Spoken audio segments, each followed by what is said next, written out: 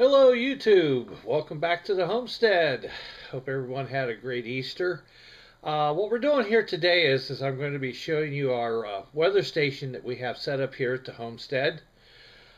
I am a former Civil Defense Chief Meteorologist from back in the 1970s, and so back then weather was part of my profession. Now it's merely something I keep up with on a more of a hobby basis. Our weather station, however, is online, and I will share with you the web address where you can find it. And it does give the local information for the area in which we live, and several people do use it locally. It's also available to the National Weather Service, the Weather Channel, and universities in their studies.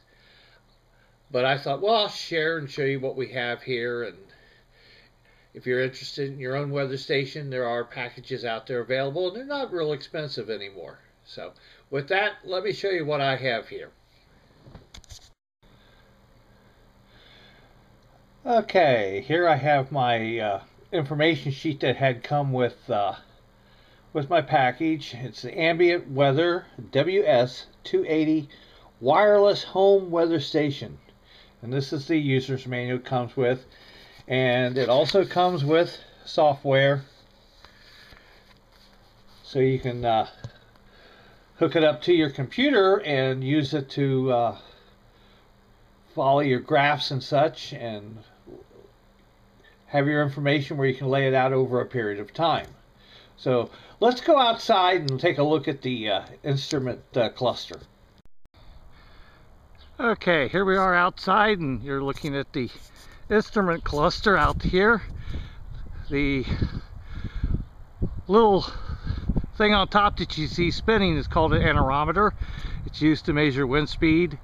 The other item straight across from it is a wind directional indicator.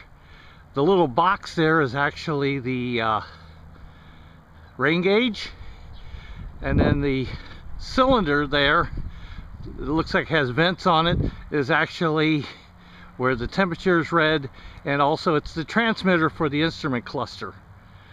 So this is our outside instrument package.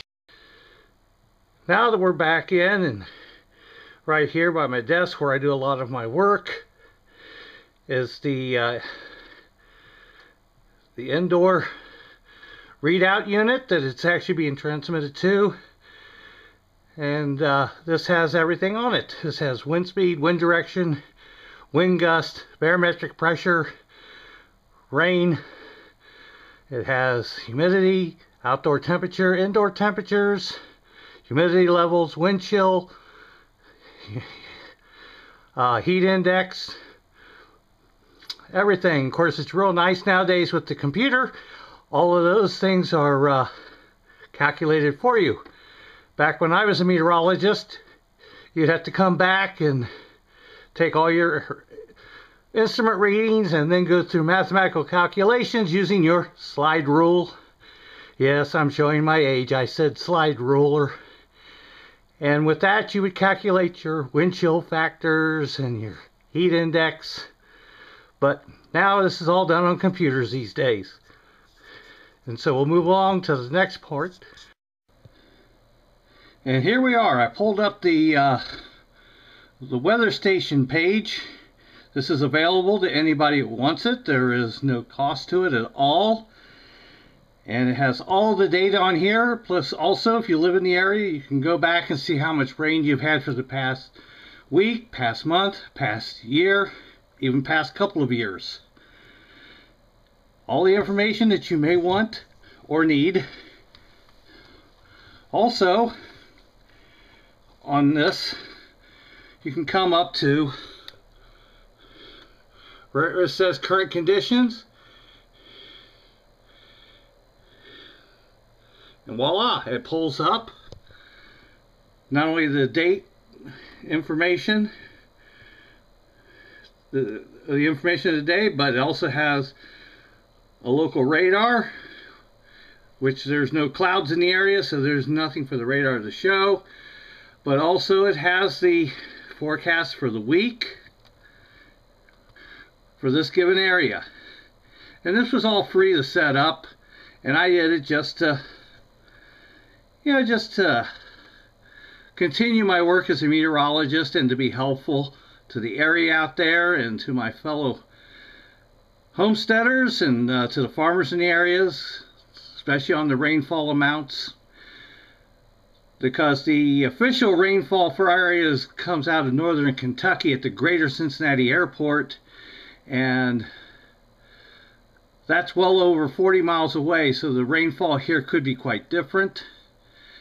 And so I just put it out there just to continue in the field of study of meteorology and just to help my fellow man. So I just thought I would share with you today what we're doing here at the homestead that's a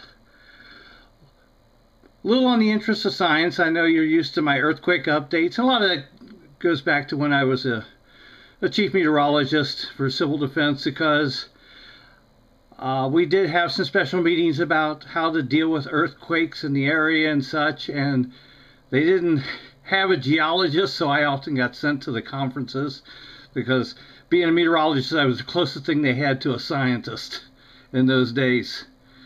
But lots have changed since then. Of course, civil defense no longer exists. Now it's been replaced by FEMA, and we know how much we all love FEMA, but I won't go into that.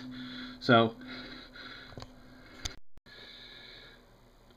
I want to thank you for coming by today and visiting the homestead.